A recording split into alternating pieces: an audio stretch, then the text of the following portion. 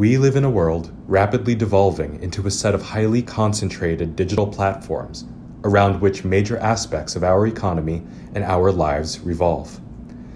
As the CEO of Cloudflare, Matthew Prince, eloquently put it after terminating service to the Nazi organization/publication Der Stürmer, in a not-so-distant future, if we're not there already, it may be that, if you're going to put content on the internet, you'll need to use a company with a giant network like Cloudflare, Google, Microsoft, Facebook, Amazon, or Alibaba.